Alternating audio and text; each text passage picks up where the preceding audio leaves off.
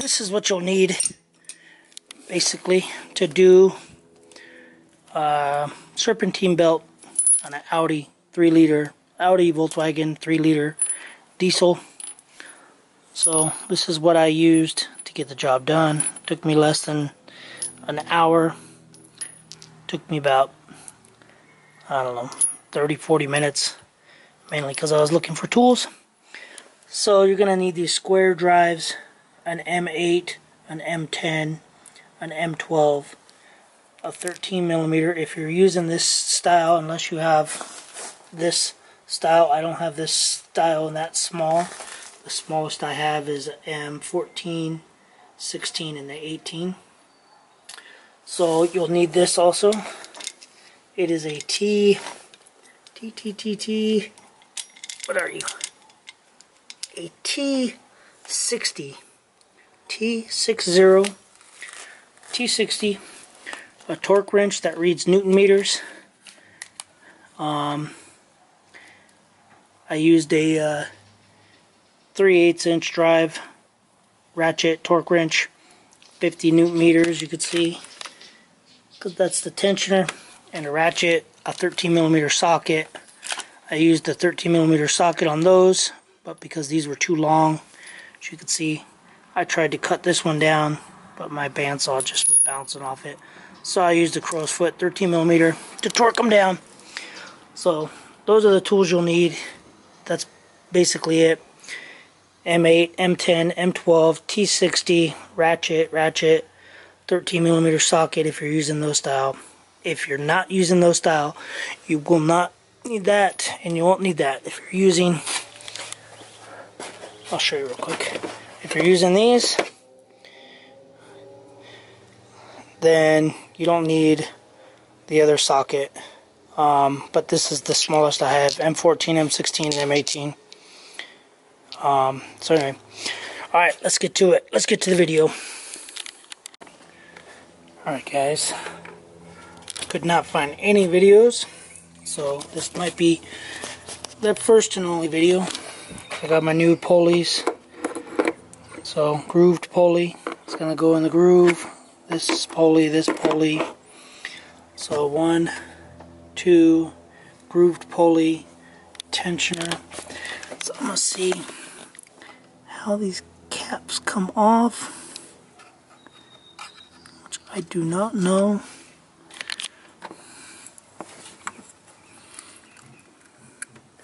So, it looks like it's just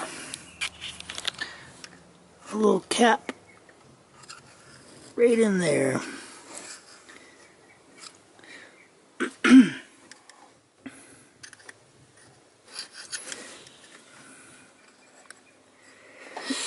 Okay.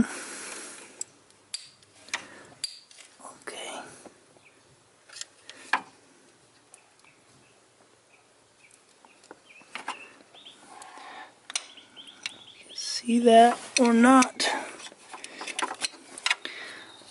That cap went on that one, maybe?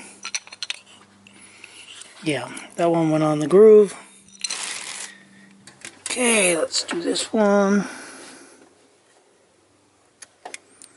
And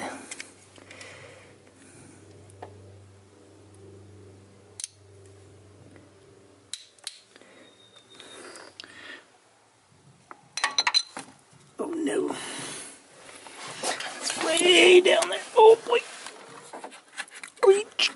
reach, ouch. Okay, got that one. That's gonna go on those pulleys, and this one.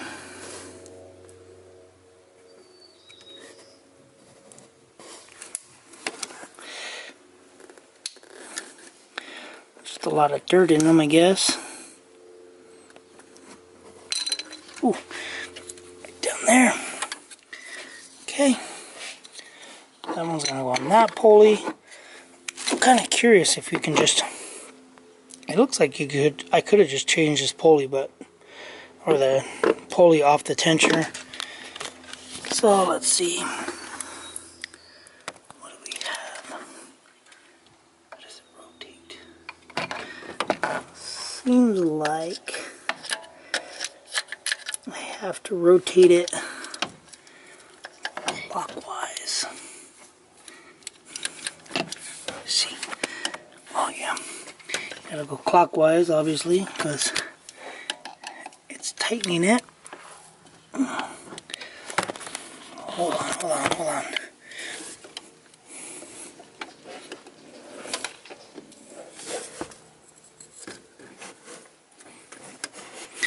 Let it back.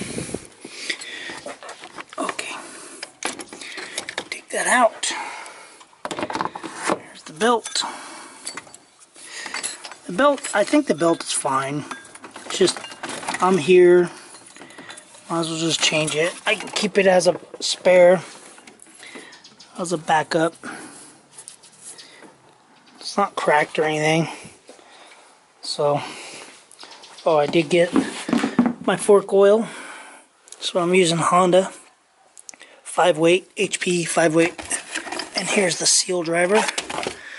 It's a Tusk 46 to 47 millimeter.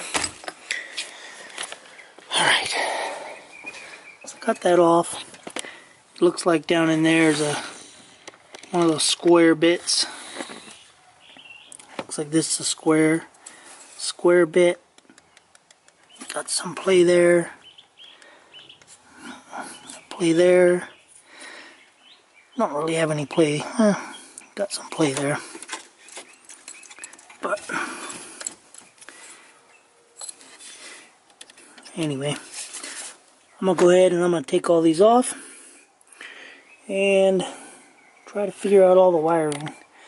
I was going to change the water pump because it's just right here. And it's just, I think it was like 8 bolts or 10 bolts or 10 screws, whatever you want to call them. But is what it is. I can always replace it later. But anyway, so let me go get the tool or whatever. I can just go right here and grab it. All right, so we got. I don't know which one it is. So it doesn't look like it's that big though. And we'll see which one this one is. And if I can get in here. Nope.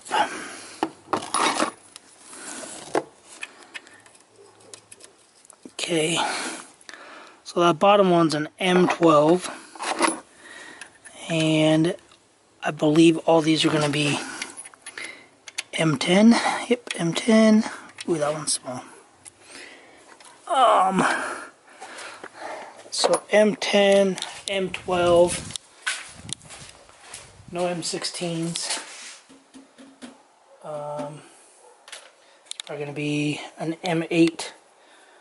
So let's see, what is that? 1/2 inch. So we're going to use a 13 millimeter.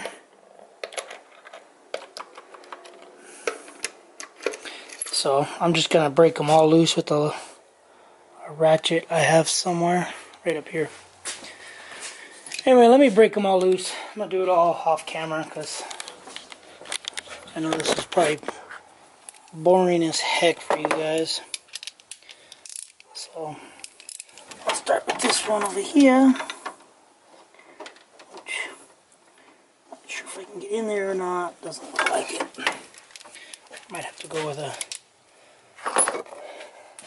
smaller 13. Let me break them all off and we'll compare them. I'll be back. Alright, we got them all off. We got this one off. This one does look like it has a little backing plate, like some type of spacer. That this one does not have, but pretty much it's the same. It says 1-3. This says 1-2 or 1/2. So the thing is that these, I'll clean that obviously. These bolts are aluminum, so I gotta try to find the torque specs on these bolts. But A1S19 CU3D F3F, anyway, it's all the same except for this one says, I think 2014 this was built, this was 2019, and it says 1/2, which I don't know what that means, but it's all the same. And I think this car's got some blow-by right in here, not blow-by, but somehow this was loose the last time I checked, so gotta see if I can't get one of these new hoses.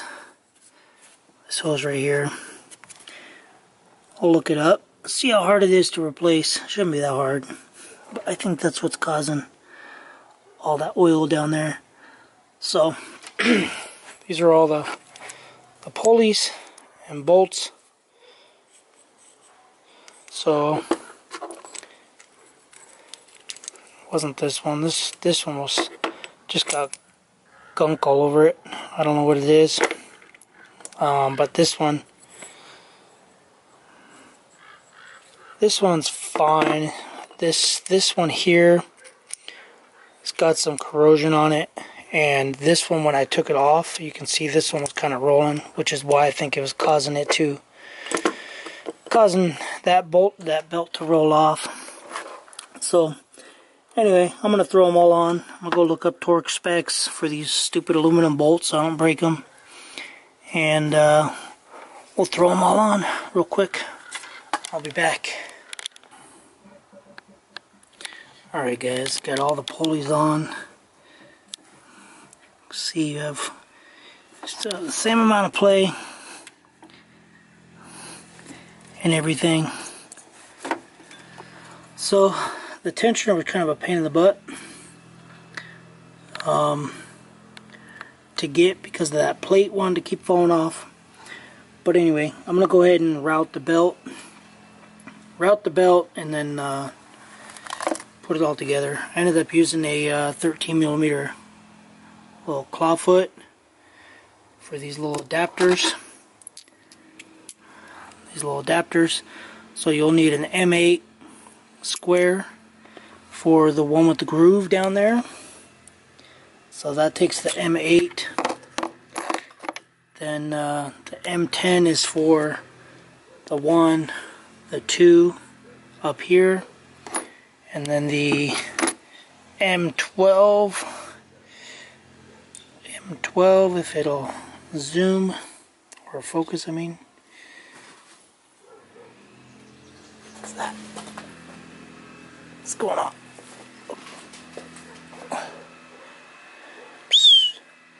My little hawk friend is here. Came back. Oh, another hawk. 2 hawks. Pretty sweet. Nice. That's cool. Anyway, that's an M12. M12 is for that one. So the M12 is 50 Newton meters. 50 Newton meters here, and then it says plus a half a turn. I went 50 Newton meters and probably about an eighth of a turn, and then the other 3, 1, 2, and 3, I did 20 Newton meters plus so about a 16th of a turn, maybe an eighth of a turn. Those call for 20 Newton meters and a quarter turn, and the tensioner is 50 Newton meters with a half a turn. And yeah, I'm not doing that because they're aluminum bolts and it's only a matter of before they break. So anyway, I'm gonna go ahead and route this belt, stick everything on, release the pressure off this tensioner, and fired up. So I'll be back. Alright guys, kind of a weird pattern, but if you can find the pattern, I had to look it up because I was getting all confused. So alternator, idler, and it goes around to the tensioner, around the crank, air conditioner. I don't know what that is, like maybe a smog pump. Then another idler, and then the water pump. So if you want to see it, screenshot it. I don't know what to tell you. That's how it goes. Hold it right here. So again, alternator, it goes over a tensioner, a idler pulley to the tensioner, to the crank to the air conditioner, AC to the smog pump thing, idler, water pump, and then yeah, that one. Let's see what is number 6? Vane pump. I'm assuming it's a vacuum pump because diesels don't create vacuum, so some type of vacuum pump. Maybe. Looks like it's going to the brake. I don't know. But anyway, that's how it goes. So I'm gonna tighten this and pull this pin. See what explodes. Ooh, that's pretty tight. Well, we got little to no movement. Here's the pin. You can see the pin is out of there. So let me just move some stuff and go fire this beast up. Put you guys right there in case something explodes. I think that's it. Got the caps on. Got everything on, bolted, tightened down, fired up.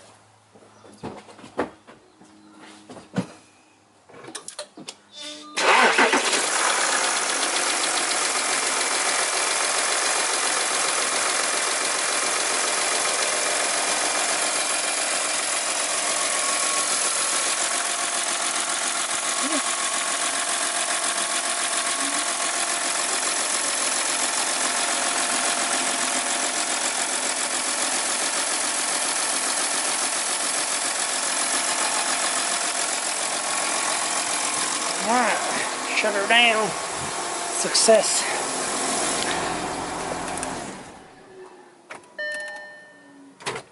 Okay. Anyway, yeah, the whatever did it. The belt's riding smooth on the pulley. Kind of wondering if it was this pulley, because this pulley had a lot of play.